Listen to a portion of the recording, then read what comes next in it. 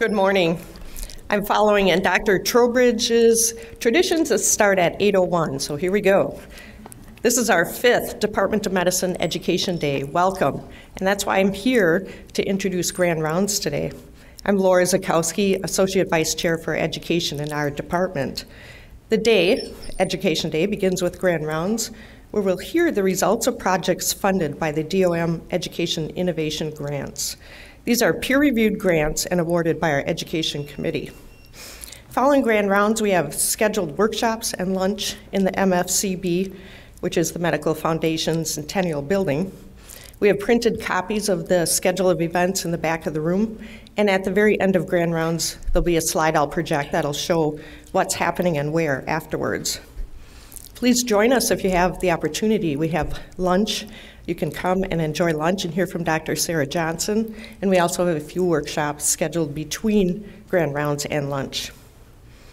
So we have 3 presentations today, one from each of our recipients, and I'll introduce each speaker as first. Drs. Katherine Fell and Tim Rowe will give the first presentation. They're both graduates of Loyola University Chicago Stritch School of Medicine and are current third-year medicine residents. Drs. Fell and Rowe have some common areas of educational excellence that I'll highlight here. They're the co-investigators on the Education Innovation Grant that they'll speak about today. As a result of that grant, they both received the Simulationist of the Year award from our UW Health Simulation Center. They're also awarded Education Committee faculty development grants so that they could attend the competitive Harvard Macy Institute program for postgraduate trainees at the Massachusetts General Hospital in December. They further contribute to medical education by leading sessions at the intern prep course for medical students and are participating in the TEACH pathway. This is the Education Academy for Clinical House Staff. There they are continuing to work on their skills as medical educators. It's really clear to me that they both have begun a trajectory towards excellence in medical education. Drs. Rowe and Fell.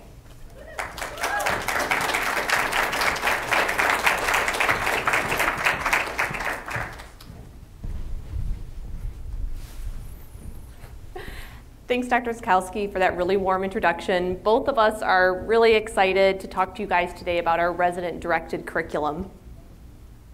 We have no financial disclosures at this time. Okay, there are about 200,000 board-certified internists in the United States at this time. While no formal comprehensive data has been collected, best estimates suggest that roughly 20% of internists have had formal diagnostic point-of-care ultrasound training, or training in how to use the ultrasound as an aid in the bedside physical exam and aid in clinical decision-making. It's kind of a mouthful, Katie. Can we just call it diagnostic POCUS from here on out? 100%. We'll just call it POCUS from now on. At the GME level, most recent survey data suggests that roughly 4 in 10 internal medicine residents have had similar training. And when you look forward to the next generation of physicians, 50% of medical students have already had formal diagnostic POCUS training as part of their medical education, with a particular emphasis on POCUS as an extension of the modern physical exam. That's a lot of current and future learners. And there's not enough teachers right now to meet that demand. So let us ask you a question. If you're an educator trying to develop a curriculum to meet this incredible demand, which pool of potential teachers would you rather draw from? Here's an outline of our discussion today. We'll describe recent developments in diagnostic POCUS for the internists, review our discovery process and grant proposal, highlight some key components of our resident-led curriculum, and most importantly, at the end, we'll spend some time predicting future directions and outlining a sustainability plan. Now, diagnostic POCUS has long been utilized by acute care specialties, such as emergency medicine and critical care medicine.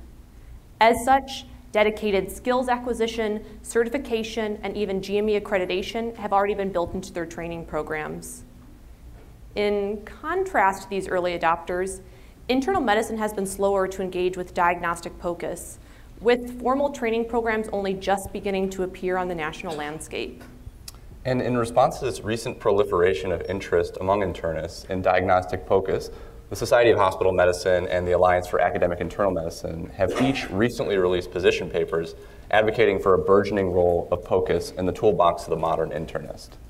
Far from reversing, they predict that the trend of interest in internal medicine-focused POCUS is only likely to increase over the years. And at the GME level, residency programs are being urged to incorporate didactics and POCUS in their formal educational framework. To fail to do so, the authors argue, will leave current residents unprepared for the future practice of medicine. And this was actually a study that was just published about 2 weeks ago. They surveyed internal medicine residents and found that 92% of internal medicine residents felt that diagnostic POCUS was a useful skill for the internist, noting that the biggest barrier to implementation was a lack of expert faculty. This often leaves untrained, unsupervised residents performing studies without any type of clinical oversight. And that's something none of us want, an unsafe situation for our patients. But the fact of the matter is we're not stopping this. In other words, the horse is out of the barn. POCUS is only getting cheaper, more portable, and therefore more accessible to us, residents, and we're not going to stop using it. So how do we make sure that residents are using it safely for our patients? With this in mind, we envision creating a dynamic curriculum that would be led by us, resident educators for resident learners. And we designed this curriculum at the level of a categorical internal medicine intern. Inspired by our work with the Teach Pathway and Residents as Educator curriculum, we targeted to make this an interleaved and modular session for a busy intern schedule. And why did we know, well, what was a busy intern schedule, Tim? Well, we were interns while we were doing it. Eventually, we foresaw our curriculum becoming longitudinal and integrating into existing rotations in order to maintain skills acquisition. And really importantly, from its very inception, this curriculum was designed to be sustainable, keeping in mind that Katie and I are only going to be residents for a couple of years. Now, this is a slide that we're going to refer to as we discuss the evolution of our curriculum. This represents the POCUS opportunities available for our internal medicine residents in 2017 at the start of our intern year. The black horizontal line in the center separates out the two main types of POCUS opportunities for our learners, the formal didactics above, and then the informal learner-directed didactics below. The orientation of the boxes is additionally important. Vertical boxes represent one-off sessions, while horizontal boxes represent longitudinal opportunities, something done over the span of a few weeks or even a month. And what you might notice is that the POCUS opportunities for our residents reflected POCUS opportunities for internal medicine residents on the national landscape at that time. They were sparse and heavily procedurally oriented. Our residents had the opportunity to participate in central line training at the start of their intern year, which is designated by the yellow box on the far left-hand side of the screen, where they were taught how to place a central line under ultrasound guidance. Upper-level house staff had the opportunity to participate in a UW procedure service elective, where they're given the option to learn how to do something like a paracentesis or a thoracentesis under ultrasound guidance. Really, the only diagnostic POCUS opportunity our residents had was in the TLC. This was heavily learner-directed, and the exposure that you had at that time was really variable depending on the clinical responsibilities of that month, as really any inpatient ward month is. Now remember, this is in stark contrast to the fact that specialties such as emergency medicine already had robust diagnostic POCUS opportunities at that time. Sorry about that, Katie. And so in the winter of our intern year, we performed a needs assessment within the residency, really more to see that, if anybody else had kind of caught that POCUS bug like we had. And we were impressed by the results. The majority of our co-residents, like us, had never had any formal exposure to diagnostic POCUS. Most of them didn't feel comfortable performing or interpreting results of diagnostic POCUS examinations. But nonetheless, they felt enthusiastic about the prospect of participating in POCUS didactics, and some of us even felt that it could be integrated in formal didactics like morning report or intern lecture series. So maybe kind of like how Dr. Goldberger teaches us about EKG fundamentals in VA report, we could have someone like Dr. Browse teaching us how to characterize pleural effusions. Exactly. And this statistic stopped us in our tracks. At that time, 57% of our co-residents had already experienced a situation where they felt access and understanding to diagnostic POCUS would have changed the way they managed a patient. And keep in mind, this is before most of them had ever put their hands on a probe. Inspired by the results of our needs assessment, and with huge support from Dr. Vogelman and our chief residents, we proposed a session-based resident-led curriculum to the curriculum committee in late 2017. After receiving the green light from the curriculum committee, we reached out to Dr. Pierre Corey, an expert in diagnostic POCUS and an esteemed medical educator himself. He helped us envision an ambitious yet achievable curriculum for our interns. It was roughly around the same time that Dr. Sam Marie Boehner, one of our rising chief residents, encouraged us to apply for the Department of Medicine education grant as a method to fund our venture. With the help of innumerable individuals, we were able to put together a successful grant, and we were off to work on our curriculum. We spent the remaining spring and summer of our intern year honing our POCUS skills, both informally with Dr. Corey on the wards and formally by participating in his annual critical care POCUS session in the spring of 2018. After his session, we left it feeling inspired to reframe the curriculum for the level of an intern in really a way that only a resident could understand. It's kind of a busy slide, but the following spring as PG2s, we launched our session-based curriculum for the categorical interns. And over the course of a couple months and 6 sessions, we taught all 31 of them in a short course lasting about 4.5 hours over the course of an afternoon. And like Katie said earlier, we designed this course with the busy schedule of an intern in mind. And so we knew that we would have to heavily rely upon a flipped classroom sort of model where learners would complete about 75 minutes of pre-session material asynchronously online at their own leisure before they ever set foot inside the sim center. And by doing this cognitive offloading, we were able to sort of guarantee that each learner would have access to about 2 hours of probe time between standardized patients and the HeartWorks robot model that we see over on the right of the slide here. We blended theoretical and practical experience throughout the course of this session to keep learners engaged, and we capped the afternoon off with integrative cases which emphasize clinical sort of integration and pathophysiology. Now, we weren't material experts in diagnostic POCUS at the time that we created this curriculum, and so we relied heavily upon Dr. Pierre Corey's expertise, as well as his case library. And we created a pre- and post-session assessment so that we could study the results of this intervention as well. This assessment was posted on Qualtrics and assessed our learners in 3 basic domains: ultrasound fundamentals and image acquisition, image interpretation, and clinical integration. We particularly chose these categories as similar categories are used to assess POCUS teaching in the literature. Now, we are still very early in the process of interpreting our data from last year, but we are excited to share with you guys some of the preliminary results. When you look at our interns from last year, there is some interesting demographic data that we thought we'd share. Most of our interns were not interested in what we would call, quote, POCUS-focused specialties like cardiology, critical care, or hospitalist medicine. Most had only informal training in POCUS, and very few had ever done any significant number of scans. Nonetheless, they did phenomenally on the assessment. And we're really excited to see that they showed a significant improvement after an afternoon in the sim lab. So you can see here on the left of the slide, pre- and post-session results of individual members who took the assessment, and there's a significant improvement after the session. And really encouragingly, when we split these into the domains that Katie had just mentioned, so fundamentals and image acquisition, image interpretation, and finally clinical integration, you can see that significant improvement holds across all 3 domains. Why do we care? The literature has already shown that learners, including internal medicine residents, can be taught these skills with high fidelity, and that learners, when taught these skills, can use them to improve their clinical decision-making.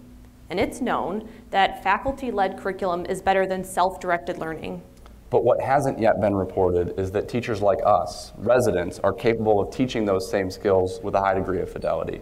And that's important. The reason it's important is because we've already talked about this bottleneck we're experiencing in diagnostic POCUS, particularly within the field of internal medicine. And the bottleneck exists because there aren't enough faculty who are capable to teach the incredible amount of learners that exist right now. And it's going to be several years before those faculty do exist. In the meantime, we feel that it's incumbent upon us, resident educators, autodidacts, near-peer teachers, to rise and fill those gaps. So recall, this was the POCUS opportunities for our internal medicine residents in 2017. After our intern session, we added the only formal diagnostic training program for our residents.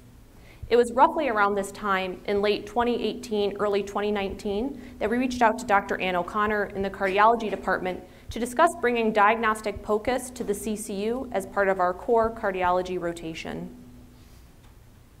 And in the spring of 2019, we were also approached by Dr. Holland here at the VA about the prospect of starting an elective in diagnostic POCUS and procedures. And of course, we jumped at the opportunity. Dr. Nick Brous was a logical choice for the course coordinator. He had already helped us to run our intern session. We wouldn't have been able to do it without him.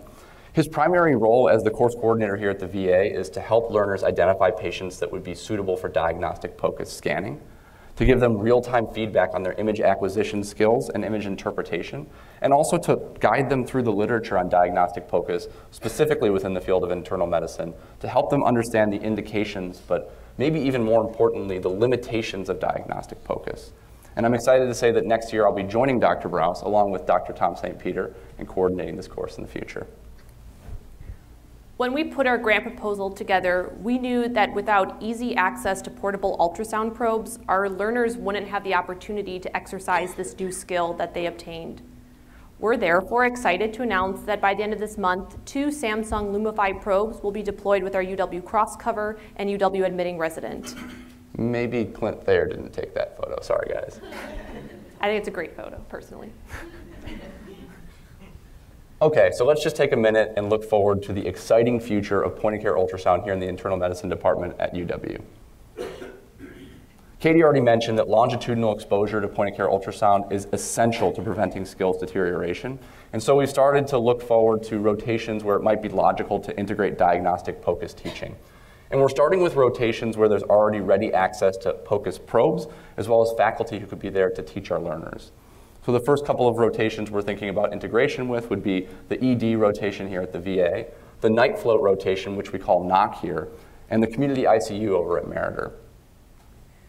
We've already been approached by a core group of hospitalists at UW who've expressed an interest in POCUS and resident education. We identified the UW procedure service as a target for expansion to follow a similar paradigm to what we created here at the VA with the VA POCUS procedure service. And you may be getting this, but Katie and I feel very strongly that residents continue to direct and own this curriculum in the future. And so we're already identifying among the current members of the PGY1 class our successors for when we leave residency. And part of their charge is going to be to improve upon what we've started here, maybe by adding a refresher for upper-level residents, or potentially adding modules like a focused vascular exam to look for deep venous thrombosis, or an abdominal exam in the future. For residents with a particular interest in POCUS, there could be an opportunity for a capstone project in the 3rd year, where a resident may have an opportunity to present a case series at VA Morning Report, both increasing the POCUS teaching that's available and encouraging residents to do more near-peer teaching. Yeah. And of course, in the future, we as an institution may decide to make some type of formal accreditation process, given that neither ACP nor Society of Hospital Medicine have any formal process at this point in time. And remember that POCUS bug we talked about earlier? Well, I think word of our educational venture has spread, and we've started to have sort of requests from other departments, including the Department of Family Medicine and the UW Physician Assistant Program here in the School of Medicine and Public Health for collaborative ventures in the future, which are in their early stages, so stay tuned on that. And if Tim and I have learned anything over the last 3 years is that it takes a village for curriculum development. And perhaps the hardest thing about our presentation today was trying to find a way to fit everybody's name on this slide. Yeah, and particularly we'd like to thank members of our UW POCUS Vision team, Dr. Pierre Corey, without whom we literally would not have the material or expertise to make this curriculum and who's been supportive from the very beginning. Dr. Nick Brous, who's been our course leader, instructor over at the UW Sim Center, as well as now our course coordinator here at the VA. And of course, we would love to give a huge amount of thanks to the UW Sim Center, who continues to encourage us and be a creative outlet for ways that we continue improving our curriculum. Within the Department of Medicine, in a special way, we'd like to thank Dr. Bennett Vogelman as well as Dr. Betsy Trowbridge for their continued support. And thank you very much to the UW Education Committee for approving our curriculum and giving us the funding and support that we needed to launch it. Each one of our sessions involved an army of volunteers who helped with the scanning portion, and we would like to give a huge amount of thank you to the Pulmonary and Critical Care Fellows and some members of the Emergency Medicine Residency Program who came to help out.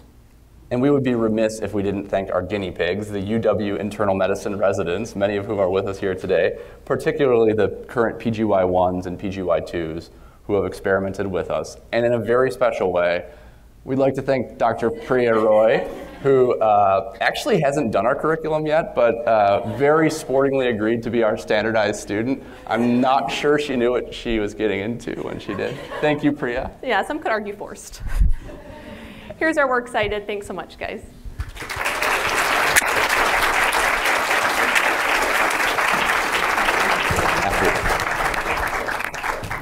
If there are questions at the end, please come up to talk to Drs. Rowe and Fell. Our second speaker is Dr. Madelyn Alvarez. She graduated from our medical school, where she was elected to Alpha Omega Alpha Honor Society, and also graduated from our medicine residency program. She completed an advanced fellowship in women's health and a master's degree in education leadership and policy analysis. She is the current women's health medical director here at the VA and the director for the Advanced Fellowship of Women's Health National Coordinating Center. In addition to the topic she will discuss today, she has also conducted research in empathy and burnout in medical education and in medical student curriculum. Thank you, Dr. Alvarez.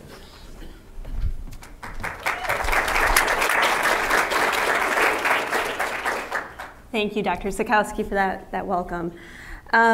So I'm going to do a couple polls, so if you want to get started in texting that to join, and I'll get started. So it's been a long week, at least it has for me, because I've been preparing for this. Beep, beep, beep, your alarm goes off, you're struggling to open up your eyes, but you do. You get out of bed and take a quick shower, you look at your phone and realize you are late for grand rounds, and you need to get to the VA fast. So how do you decide to get to the VA? Do you call an Uber to avoid parking? Do you decide to call in sick and take a mental health day? Do you bike to work? The snow is not stopping you.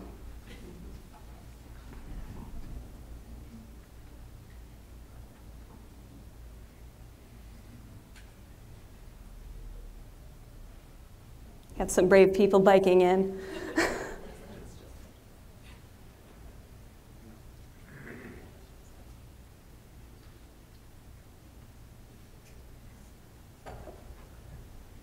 All right, it sounds like people are calling an Uber. So you catch an Uber, off you go to the VA. You walk into the auditorium and you give a sigh of relief. It's medical education day. You're ready to get your learning on. So you grab a donut, you're craving that sugar rush, you start to look around and you try to find that perfect seat. And then you find it. So where do you sit? Are you going to be front and center, so you don't want to miss any of the presentation? You want an aisle seat, because maybe you're going to sneak out early. Back, you might fall asleep, and you don't want anybody to notice. Or on the side, because you really don't want to sit next to people. There are people front and center. Thank you.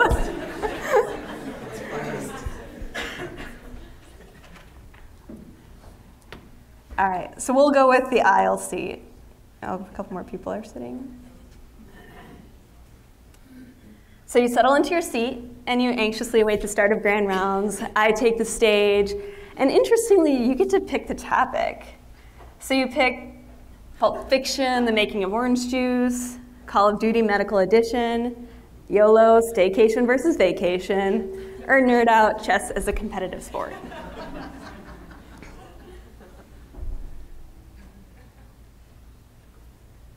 I'm actually really okay if you don't choose Call of Duty. I kind of want to see what happens. All right, we're going to do YOLO. I'm calling it. Sadly, you spend your morning wandering around looking for this talk, but you're actually not able to find what you're looking for. But just as you're about to do something productive, you stumble into a different talk.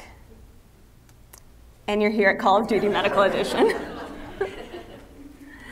So I just had us play a little bit of a choose-your-own-adventure game, and that's going to be what I'm talking about today, is gaming and medical education.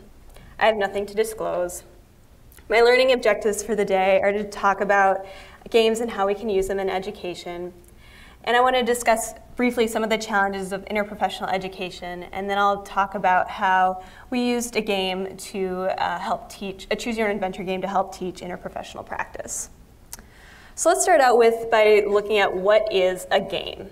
So a game has a goal, such as in Monopoly, the game is to basically get all the money and have all the other players go bankrupt. There are rules, and I Wikipedia'd it, and that's what it is. Everybody goes bankrupt. There are rules, so you roll the dice, you take turns, you land on a property, and you are supposed to buy it. That's how Monopoly actually ends, is because you have to buy the property. There are restrictions. You're supposed to go around the board. You can't, skip spots or anything. And then finally, your participants have to accept these rules and restrictions. You're suspending reality for a little bit. So when that card tells you to go to jail, you go to jail. You don't pass go, you don't collect $200. So let's look at how games could be well suited for learning. And what we're really trying to do is incorporate play into learning. Now, James Paul Gee is a prominent researcher in games and learning theory and notes that there's many elements of games that make them well suited for learning tools. And I'm going to talk about a few of them. So first of all, motivation. Again, you have a goal that you're trying to reach, and whether it's a competitive goal or collaborative goal, people are trying to reach that goal, and games provide that motivation.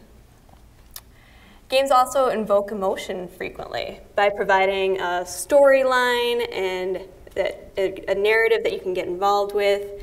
They might have characters that you can identify with, and you can really feel those successes and failures. And we know that invoking emotion can really help you understand that concept that you're trying to learn. Games also include problem solving. If there weren't any challenges to the game, everybody would just finish right away and there would be no winner. And frequently, games have escalating problems so that as you learn skills and knowledge to solve one problem, you have to apply those new skills and knowledge to solve harder problems at a later level. Games also provide feedback. So decisions that you make often influence decisions that you are going to make in the future or where your character goes. So in case if you're going to explore this hallway looking for treasure, you might actually find a bad guy. And so you get that feedback of what that choice made for you. And finally, games are starting to incorporate collaboration more. Instead of just a competitive game, you can work with other characters. And so as you can see in this picture, we have characters with different skill sets, different tools at their disposal, and they have to work together to solve the problem rather than trying to, just compete and have one winner. So if we think about, those are all great in theory, does that actually happen in practice? And we can find that it really does, and I just picked a couple to look at, but for motivation and feedback, there was a group that made a virtual reality game set in an emergency room department. And they had medical students play the game, looking at different patients come in with different disease states. And they compared those to students that just did case studies or just read.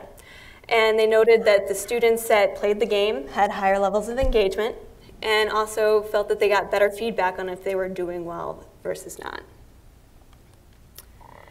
So if we think that games are good as a good learning tool, let's see what we can teach with games. And these are just some examples of things that people have taught using games in medical education. So knowledge, technical skills, clinical skills, especially like algorithms like ACLS protocols, and some of the more traditionally harder to teach skills like empathy and perspective taking and encouraging behavioral change. And I'm going to go through more deeply into some of the examples. So again, this is a virtual emergency department game, and I just wanted to show kind of a picture of what this looks like and kind of the high fidelity situation that you're put in. And so for this game, they were looking at knowledge, and they had medical students at different semesters in their training play the game, and they tested their knowledge before and after. The red is the post-test and the blue is the pre-test.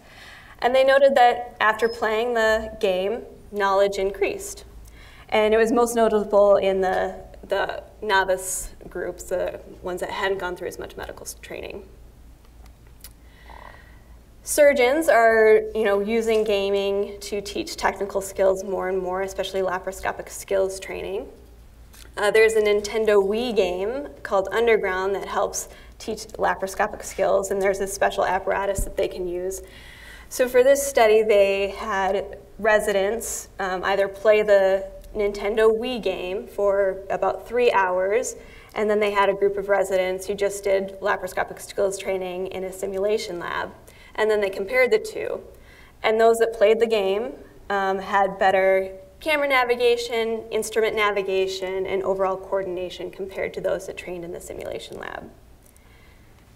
And this is just a picture showing you the apparatus that they used for the game and a picture from the game. So it's, you know, a mining game that they're trying to use. It's not, you know, attempting to actually do surgical techniques in the game.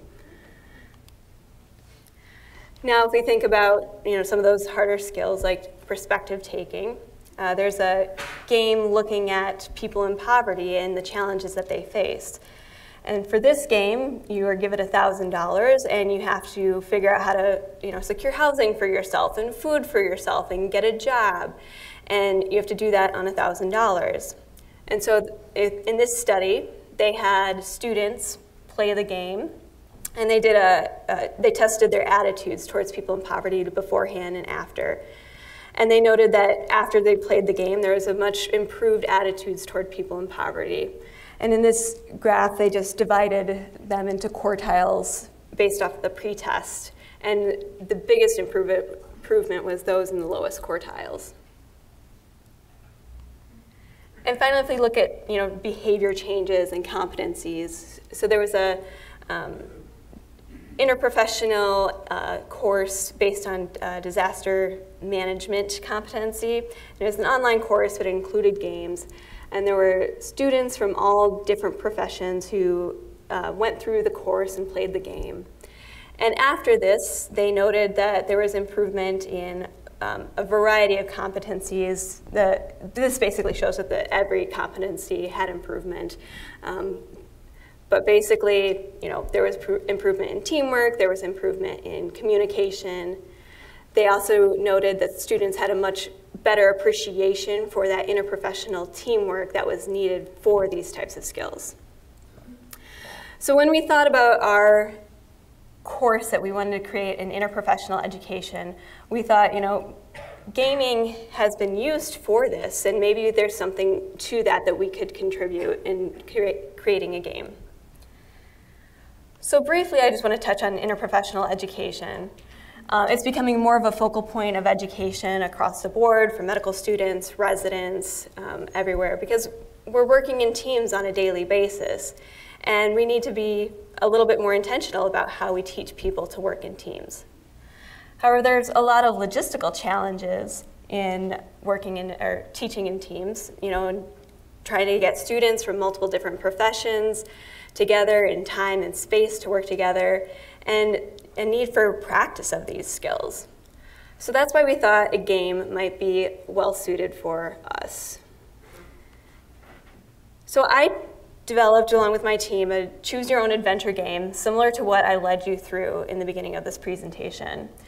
And I just wanted to give you a quick overview of what that sort of looks like. And this is just one section of our game. But as you can see, you know, you start at the top, and then you have choices, and it quickly branches out. So you end up having 10 storylines with 10 different endings that students can, or learners can go through. And you can see how this can quickly escalate if you're not careful. So going a little bit more into detail of our actual game, we kind of wanted to apply some of those principles that I talked about earlier. So for our motivation, we basically have our resident working through a clinical scenario. And the idea is to treat a patient and have good team dynamics. We also included problem solving. So this is supposed to be a challenging case that you are familiar with. It's a patient with acute on chronic back pain, something that you see frequently, but can be challenging to manage. And we wanted to, you know, make it so that the clinical decision-making wasn't the focal point of this. We really wanted the learner to focus on the teamwork and communication and collaboration. And in this case, it's with non-player characters, but it's a chance to experience what that might look like. And we also tried to get at the emotion of this. So we tried to create a realistic narrative to make the learner really feel like they're in this situation. We have the learners choose avatars that follow them throughout the game, and the avatars have different emotions and stances that kind of play out of what is going on in the scene. As you can see, this is another stance. They interact with other characters in the game. The patient has audio, which is also an emotionally charged audio at times, for one way to say it. And as far as feedback, well, every decision that they make changes the course of the story. So they are getting feedback by the decision. But then more explicitly, we have these learning points so that the learners can click on them so that they can even more have a better example of what we were trying to convey. So getting a chance to learn those teamwork and communication skills. So we've had some residents play this game, and some of the reactions is that it was a very realistic scenario. One resident actually felt a little anxious about having to treat a patient with acute on chronic back pain. They thought it was a fun learning venue, and it was a fun and interesting experience.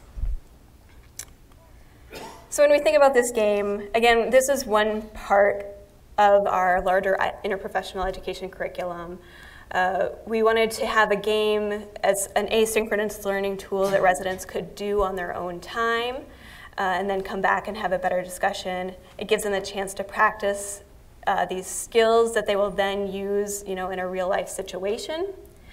And we're planning to pilot this curriculum in the VA block curriculum, and then hopefully we'll get this to all of the internal medicine residents, and then maybe eventually to other professional students as well. Overall, we found that designing a game is quite complex. So for Choose Your Own Adventure, every choice had to be realistic and not obviously good or bad, which can be quite difficult to do. Again, as you saw, the scope of this and maintaining that within a reasonable level and trying to navigate 10 different storylines at the same time is difficult. And also being very intentional about our learning outcomes for every decision point. Overall, games can be very resource intensive, especially to develop, both in your time and creativity to develop, and then also they can cost a lot of money, especially if you are creating something like a virtual reality game. And that kind of leads into the fidelity of it. So a virtual reality game is going to be a very high fidelity game, which we didn't do, but we also felt that even with the narrative, we were able to create a very realistic story that was an emotionally impactful teamwork environment. And I just wanted to acknowledge that there's other kind of gaming situations around UW. There's gaming organizations, Gear and Field Day Lab, which are associated. Some educational games that have come out of UW are Fair Play, which Dr. Carnes made, Anatomy Pro-Am and Virulent are a couple others. And then thank you to my interprofessional team that helped make the game as realistic as possible and helped create everything. And thank you to the Medical Education Committee for funding this. So.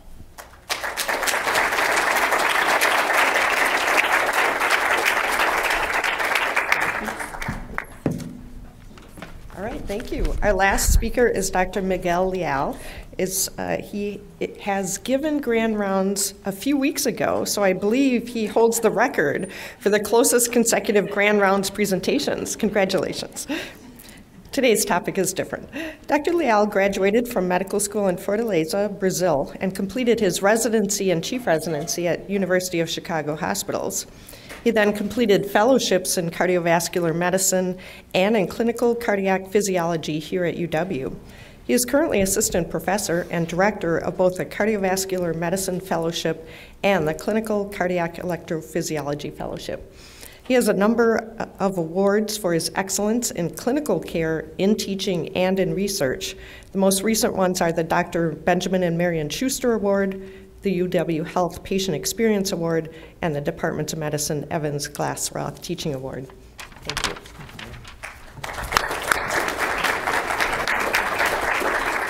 Well, thank you, Dr. Zakowski, for the warm introduction. It's really a pleasure to be here again and see many familiar faces as well. So first of all, I would like to congratulate the previous speakers. It's phenomenal to see the type of attention that is devoted to innovation in our department, right? I think we talk about innovation a lot. It's a very easy concept to imagine, but a hard one to grasp and to make into reality. And I think the two previous talks were great examples of that. So I'm very humbled by them. It's hard to follow those. But I'm here to present something that along the lines of medical innovation in medical education was brought forth by the Cardiovascular Medicine Fellowship Program here at the University of Wisconsin. And it has to do with empathy training.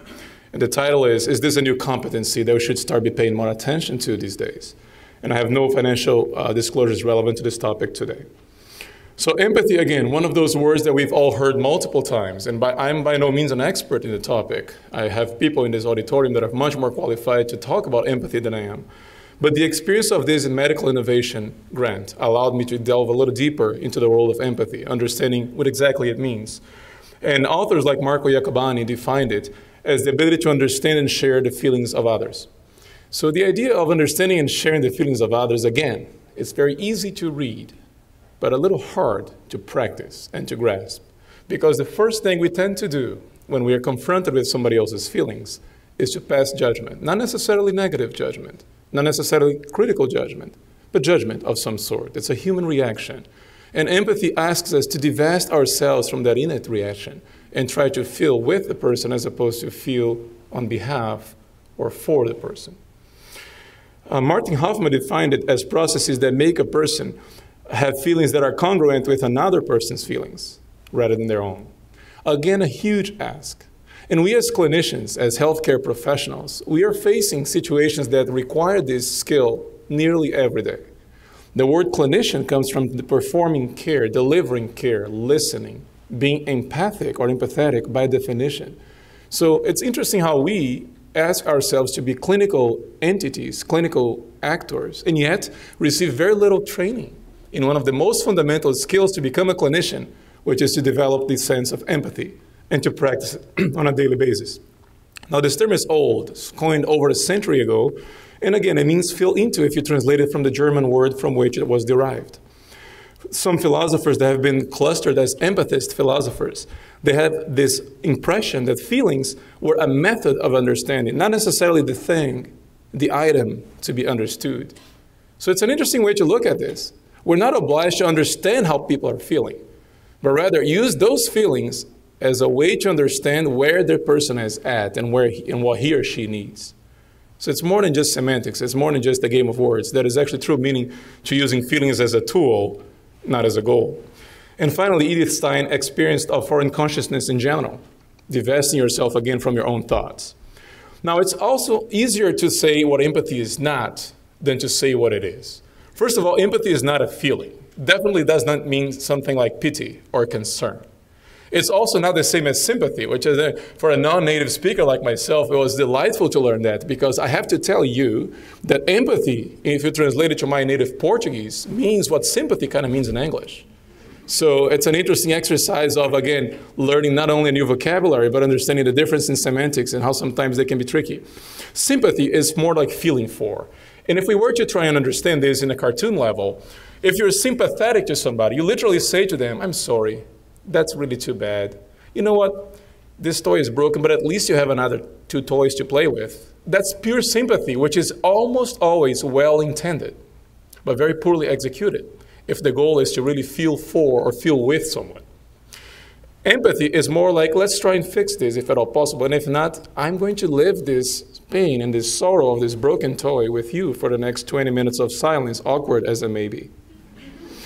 So empathy leads to connection, where sympathy, and I know that doesn't sound very intuitive, but unintentionally, sympathy almost always leads to disconnection because it comes revested with these silver lining statements. Every time you try or I try to start a conversation with at least, you are unintentionally being sympathetic to someone's cause, and you are literally disconnecting yourself. You're saying, wow, you're super sad about this, but you know what? At least you have that. Hey, listen, at least you have 500 patients who survived this procedure. I know this one kind of didn't do so well, but think about it. At least you have a great practice. At least you have a lot of people going for you.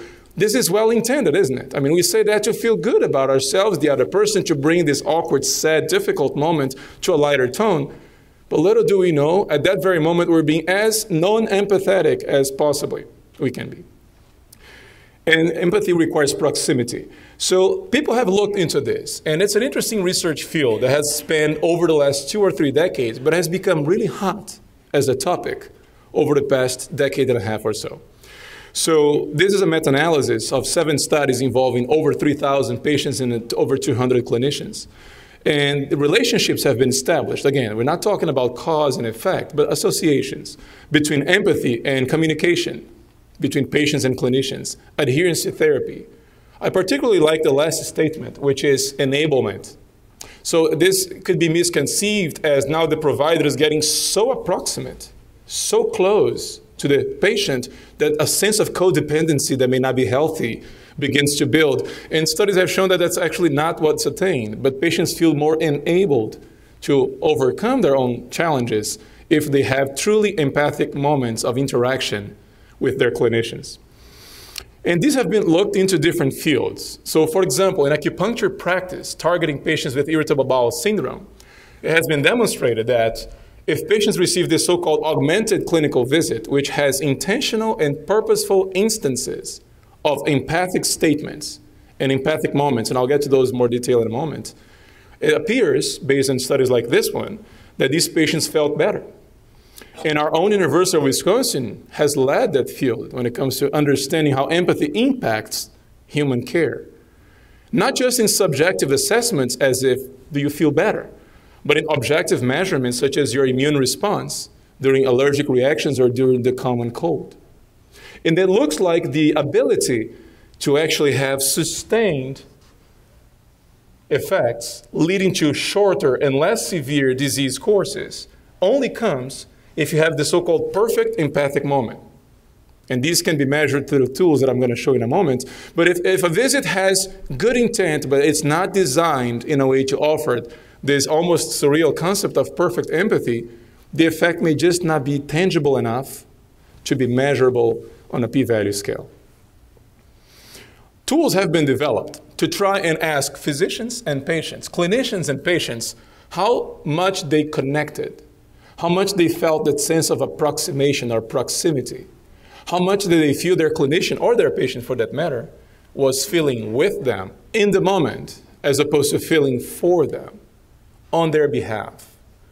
How much they were in their shoes as opposed to trying to place themselves in their shoes. So there are ways, and these are obviously imperfect ways, right? These are questionnaires, these are surveys, these are efforts, scientifically evidence-based efforts to gauge this very intangible concept of empathy. What we do know, though, is that intangible as it may be, empathy does decline, and it does decline to a lot of professions, but it's particularly cruel with the medical field. And it begins early on. If you think about it, medical school is relatively short in the big scheme of things. It feels like forever when you're in it, but it's short. It's 4 years of your life, 1.5 years or 2 of which are mostly lectures like this in an auditorium, where you're going through theory of pathology, physiology, pharmacology, immunology.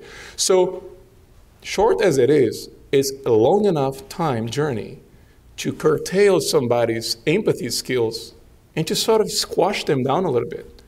I know this is not the first or second time you're seeing a slide that brings a message like this. And the fact that our department has emphasized this so much in the last few years has made us more familiar with this concept that something has to be done about this. Because we're taking professionals or future professionals who will become clinicians for a living. A few of them will become basic researchers, but the vast majority will be dealing with people daily, weekly, either in clinical settings, in procedural settings, in surgical settings, or a combination of all of the above. And yet, look what's happening with their empathy skills. So we thought fellowship training, which is the part that I'm more familiar with, comes almost a decade after medical school training. So if those trends continue, what kind of professional are we having here arrive at the fellowship level, PGY 6, 7, 8, 9, and beyond? What kind of professional are we dealing with? What kind of empathic skills or lack thereof he or she will bring with them? And what is our responsibility as a training institution to try and promote a little bit of a reversible change, if such change can be made. Because it's all hypothetical. Can we actually revert that? Or has society, have the pressures we're all under imprinted on us this permanent notion that empathy is a great concept, but guess what? It doesn't really belong to doctors and nurses because it's just how busy and stressful our lives are. Well, so we had the idea, let's see if this can be attained. So we submitted a grant. It was proposed to the Department of Medicine in the spring of 2018. And it was fortunately approved in June, which was something we celebrated because it allowed us the financial means and also the overall organizational means that we needed to transform this into reality. We fortunately have outstanding local resources, so we did not have to outsource this outside of the UW campus. We went and talked to Toby Campbell and Amy Zelensky. We talk faculty as well as our staff, and I'd like to acknowledge that they are essentially the core, the pillar of this entire initiative because we first of all approached them and asked, is this possible? Can we establish a system, a method by which we teach or try to teach empathy skills during fellowship training? And you can imagine how busy fellowship, residency, and medical school training are. We have been alluding to this all morning long. These are times in your life when there's a lot going on, and how can you creatively add things to that busy agenda and yet make it work? So the first step was obviously you got to train the trainer. No one of us had the ability and the skills that we talk faculty possesses when it comes to empathy. Not only the literacy that comes with it, but also the skills necessary to try and facilitate some of that to our learners. So we had this train the trainer workshop approximately a year ago at Wimmer. And we had 10 faculty, 7 physicians, and 3 nurse practitioners who devoted their time to participate. The beautiful thing behind this is this was volunteered. These people did not receive a single penny. In fact, they actually made their lives a bit busier by shoving away those clinical duties they had on that day. Clearly, these duties did not disappear. They were taken care of on different moments. But they decided that this was a relevant enough topic that merited their attention. In cardiovascular medicine, we are a division of 60 physicians and 40 advanced practice clinicians. So this is a nice chunk, 7 physicians and 3 NPs to represent the whole. And then those groups, or those people, were then the facilitators in coordination with the We Talk faculty during the 2 sessions that were devoted to the fellows 2 months later, in April of last year. Those were done at the Pyle Center. The methodology applied theater-based scenarios, including trained actors in simulated real-life scenarios. And it targeted all of our 17 fellows at that time. That includes general cardiology or cardiovascular medicine, interventional cardiology, electrophysiology, and heart failure and transplant cardiology. The importance of this is these are fellows with a wide span of experience here. You have from the youngest PGY4 to the most senior PGY 8 or 9 in some cases. So these are people who are approximately a decade away from their medical school training years. Our hypothesis was that after participating in those workshops, the fellows in training would report improved abilities to notice empathic opportunities, reflect in the moment of their empathic communication, and respond constructively to improve both the patient and the clinician experience. Notice that these goals are modest. We're not saying we're going to teach people how to be empathic. I mean, who can possibly say that about himself or herself, no matter how experienced one he or she is? So the idea is to just build those initial blocks, those foundation blocks, and hopefully the fellows will take it to the next level as they apply those fundamentals in their daily practice. There are several ways to try and measure that. The proposed methodology we suggested was the CARE measure, and the questionnaire is disposed here. Essentially, it has 6 or 7 domains. 6 are depicted here. I'll mention the 7th in a moment. And we found significant improvement in all these measures except for the domain of changing your communication plan in real time. And in a graphic form, those were the responses from the participants on a scale from 1 to 5. So the 7th element is you see to the far right of the slide, which is the one that showed the biggest improvement, the importance of peer observation. It is interesting how we as a group were somewhat skeptical that peer observation would make that big of a difference. We assigned it a 2.18 importance scale, but that clearly proved to be something the participants felt it was instrumental, it was fundamental, which is why empathy training should probably be taught in groups and not just individually. So it's not like an OSCE exercise that we do in medical school, but rather a group activity that can lead to more engagement and several teachable moments that happen when more people are involved. Some of the qualitative responses the fellows spelled out anonymously were that they were more deliberate about silence. Some people like me have a tremendous hard time staying quiet. There's always something to be said. There's always something to be spoken, but Empathy requires the ability to listen, right? You can't be filled with someone if you don't have any idea what they're doing, and all you want to do is present the next solution to their problem, which they barely started to describe. And we, as Dr. Seuss urged, always say something, fix something, improve something, and sometimes it's better just to be quiet. Acknowledging that sometimes there is no good answer. Again, control that sentiment that we have to come up with a solution in our assessment and plan, no matter how intangible this disease process is. Sometimes there is no good answer, and sometimes there is no fault in admitting that. Because sometimes that's all the patient wants to listen, because nobody will be that honest and clear to him or her about that. Finally, limit the knowledge oversharing. Another very easy temptation, slippery slope for qualified, competent physicians, is to, in the best of languages, try to share all that he or she has to teach to the patient. And sometimes they're just not in learner mode. They're just not there to learn. They're there to talk and to hopefully be understood in an empathic manner. Now, we did a SWOT analysis after this pilot project. And first of all, these results were promising. They indicated measurable impacts on the development of empathic skills, not on the acquisition, but on the development, foundation blocks to become an empathic clinician. There was a high percentage of satisfaction reported by the participants. Because again, remember, this is time invested. These are 2-3 full days in the middle of a busy spring for both fellows in training and also attending physicians and nurse practitioners. Some of them could candidly and anonymously say, this is great, but just too busy or too burdensome. And we did not get that response, which was very pleasing to hear. Now, we also noticed there was insufficient coach training. By no means a session is enough. 2 or 3 are not enough either. So the idea is that this will require additional faculty development. But how do you do that, right? This is the big challenge. How do you have an initially funded project like this based on a grant, and how do you make it sustainable? So the decision was made to select an even smaller group of faculty within that initial volunteer group, and then promote deep investment in that small number of faculty over subsequent several years for small group facilitation, so that we in the cardiovascular medicine division can responsibly, with a curriculum and not just in an impromptu way, perform this workshop on a yearly basis. Initially under the auspices of We Talk as our main partners in this initiative, but then at some point promoting it ourselves to our fellows in training and determining, is this something a fellow needs more than once during his or her training? Is having this every year too much? How about in the first and last year, so you have an idea of growth? So there are questions that are right now being debated and discussed. The empathy training 2.0 happens in about a month, so we already have the date selected. And again, as we said, a small segment of that faculty is identified or has been identified and charged with furthering the cause. So once again, thank you. This has been a very educational morning for me as well, based on the previous talks, and I appreciate your attention. Thank you.